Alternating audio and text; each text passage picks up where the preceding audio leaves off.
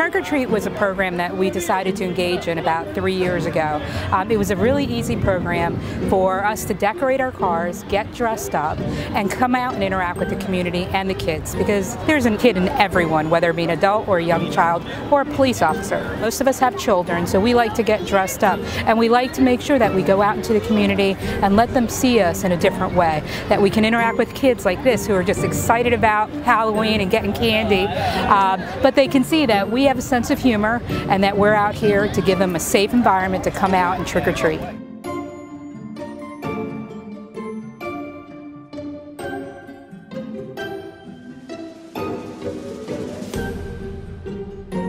It's really important in all neighborhoods, all communities in New Castle County, that kids, that adults, that everyone has a good, clean, fun place to have a good time. And that's what tonight's about, everyone coming together. It's also really important that people have good relationships with their police officers.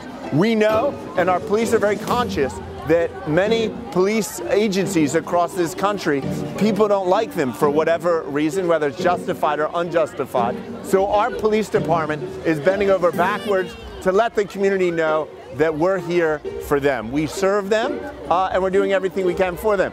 Often it's going out and being warriors, protecting the community, and sometimes it's being guardians. Other days, like tonight, it's just having a good old time.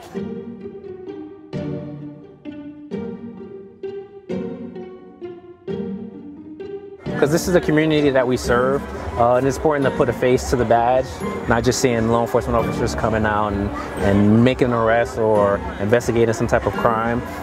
We're here, we're part of the community. There's a training that we go where it says that, you know, the police are the community and the community are the police. And that's how we feel in New Castle County Police.